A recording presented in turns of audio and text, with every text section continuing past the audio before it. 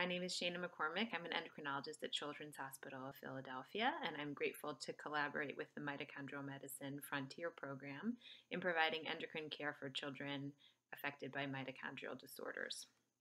My talk is entitled Endocrinology and Mitochondrial Disease.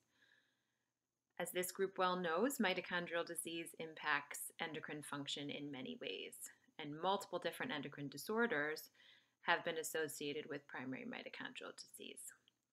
Certain subtypes of mitochondrial disease, whether genetic or phenotypic, are associated with increased likelihoods of endocrine disease. And this phenomenon is illustrated very well by the schematic at right, where you can see the range of endocrine organs from hypothalamus, pituitary, parathyroid, thyroid, pancreas, adrenal, ovary, and testes that are affected by disorders affecting the mitochondria. This schematic also shows the variety of endocrine disorders and the genetic defects in mitochondria that have been associated with them. So the goal of today's talk is to introduce you to several of the most common disorders impacting individuals with mitochondrial disease and sharing resources for you in thinking about diagnosis, evaluation, and treatment of those conditions. Our team has explored the prevalence of endocrine disorders in primary mitochondrial disease using the North American Mitochondrial Disease Consortium. One of our trainees, Iman Al-Ghadi, led this work. She examined 404 children and adults with molecular diagnoses of mitochondrial disease, and she found that several endocrine diagnoses were particularly prevalent in this cohort, including atypical growth and sexual maturation, which was present in nearly half the group. Diabetes mellitus affected at least 1 in 10, and hypothyroidism was prevalent around the same order that's present in the general population. Other endocrine diagnoses were also noted at varying frequencies that are really important to clinical care and to patient health and safety. And these include hypoglycemia, adrenal insufficiency, hypoparathyroidism, and impaired bone health or osteoporosis. For the next phase of the talk, I'm going to review several of these conditions in a bit more detail. One important problem in many individuals with mitochondrial disorders is problems of glucose homeostasis. This schematic shows one way in which I think about these problems. So individuals who are healthy without mitochondrial disease can tolerate a wide range of nutrient availability. If nutrients are limited, they can maintain safe blood sugars, and also if nutrients are available in excess, they're not typically predisposed to higher blood sugars. In contrast, individuals with mitochondrial disorders are more fragile, and there's a more narrow range of acceptable nutrient availability. If there isn't enough energy available, folks with mitochondrial disease can be more prone to low blood sugars. Also, if there's excess nutrition available, higher blood sugars or diabetes can be a problem. Both high and low blood sugars are detectable and treatable and can impact patient health and function, so are important focuses of evaluation. We begin with hypoglycemia, so low blood sugar, and we use as a threshold for hypoglycemia blood sugar less than 70, and more severe hypoglycemia blood sugar less than 50 milligrams per deciliter. The first step, of course, is to detect this using fingerstick blood sugar monitoring or continuous glucose monitoring in some circumstances. The evaluation includes looking for treatable causes of low blood sugar, for example, hormone deficiencies like cortisol deficiency or malnutrition leading to limited glucose stores. Treatment is also very important. Providing dextrose in the form of D10 or other carbohydrate is typically our initial first step with the goal of reversing catabolic processes.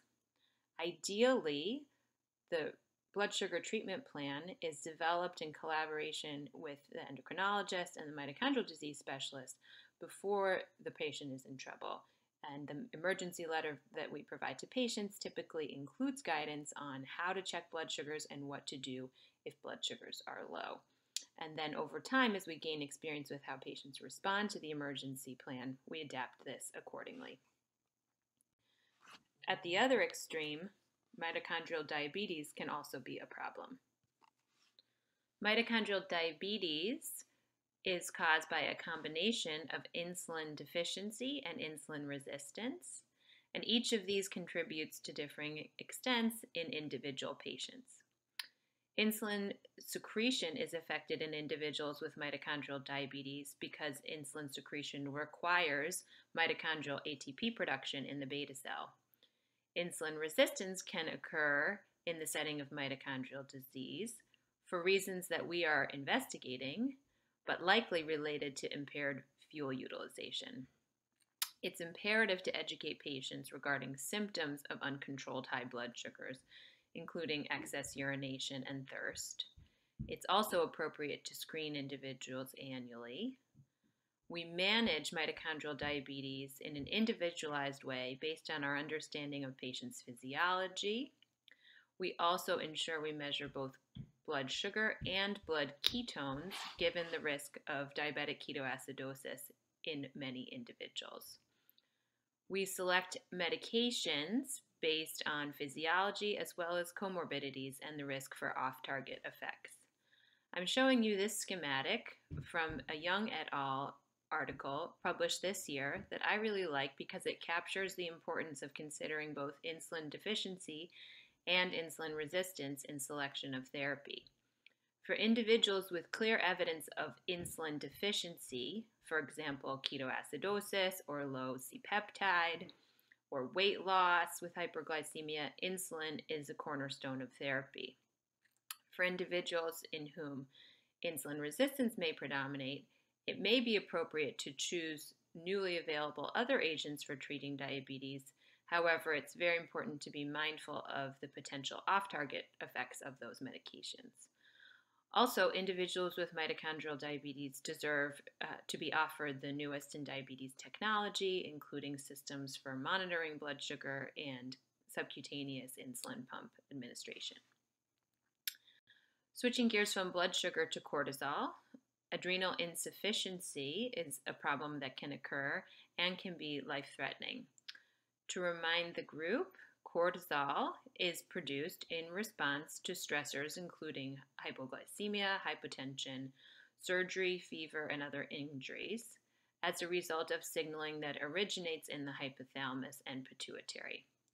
Mitochondria are critical for steroid synthesis, and in individuals with mitochondrial disorders, both primary and secondary forms of adrenal insufficiency have been found. Symptoms of adrenal insufficiency are those you might expect given the known physiologic functions of cortisol and include low blood sugar, low blood pressure, and low sodium levels, especially in the setting of a stress such as critical illness. With respect to screening and management, we typically screen for problems related to adrenal insufficiency with 8 a.m. measurements of ACTH and cortisol. We do this specific time of day testing because cortisol is a diurnal hormone. We may also choose to measure aldosterone and renin levels, as well as an adrenal androgen, DHEAS. This is because in individuals, in particular with primary adrenal insufficiency, other adrenal hormone deficiencies may be present. And to remind you, I've shown you an anatomic slice of the adrenal cortex and medulla to show that in addition to glucocorticoids, adrenal glands produce mineralocorticoids, androgens, and the medulla produces catecholamines, and deficiencies of all of these can occur. Decisions around the replacement of adrenal hormones depend, of course, on which deficiencies are present. For glucocorticoid deficiency, hydrocortisone and prednisone are appropriate. For mineralocorticoid deficiency, fludrocortisone is used. Our goal is to recapitulate daily hormone fluctuations and also to provide additional steroids when needed in the setting of physiologic stress. We also need to be mindful of potential adverse effects of excess steroid administration, which is called iatrogenic Cushing's. Another potentially life-threatening problem in mitochondrial disorders are problems with calcium homeostasis. To remind you of the physiology, calcium levels in the body are regulated by the parathyroid hormone. And in some mitochondrial disorders, in particular Kearns-Sayre, low parathyroid hormone levels can occur. These can be either reflective of primary hypothyroidism and or the effect of low magnesium levels, which can occur from renal magnesium wasting. And when magnesium is lost by the kidney, that adversely affects both PTH secretion and action, which makes maintaining normal calcium levels difficult. Symptoms of low calcium levels can include muscle weakness, abnormal heart rhythms, and seizures, and these can even be life-threatening. However, disorders of calcium homeostasis are eminently treatable. Hypoparathyroidism is treated with calcium and activated vitamin D, calcitriol, and if low magnesium contributes to the physiology, then magnesium replacement is appropriate as well. Related to calcium, bone health is an important consideration in individuals with primary mitochondrial disorders. This paper was written by another of our trainees, Shifa Gandhi, who examined a cohort of individuals at CHOP with mitochondrial disorders and found, which resonated with our clinical intuition, that individuals had multiple risk factors for fragile bones. And these included, of course, the chronic illness itself, being immobile and not walking, malnutrition, acidosis, diabetes and kidney disease, GI problems that contribute to poor absorption of vitamin D, which is important for bone health, anti-epileptic medications which affect vitamin D metabolism and bone health, as well as endocrine hormone deficiencies, including growth thyroid and sex steroid deficiencies. With respect to bone health, bone mineral density is assessed via a DEXA scan, dual energy X-ray absorptiometry. This scan measures bone density. However, it does have some limitations and doesn't fully capture the risk of fracture, which is the clinically relevant consequence of impaired bone health. Patient history is really important, assessing for risk factors for low bone health. With respect to management, in all of our patients, we like to optimize calcium and vitamin D intake. The Institute of Medicine reference guidelines for calcium and vitamin D are shown here. It's also imperative that we help them avoid falls and other injuries and provide physical therapy in a way that's mindful of potential fragile bones. There are more and more medications available for individuals who do have fragile bones that can prevent fractures, and these medications are underutilized both in the general population and likely in our patients as well. I've provided you here with a link to patient resources as well as the Endocrine Society's revised osteoporosis guidelines that you can use as a reference. Switching gears from bone health, thyroid problems are common both in the general population and can also occur in individuals with mitochondrial disorders.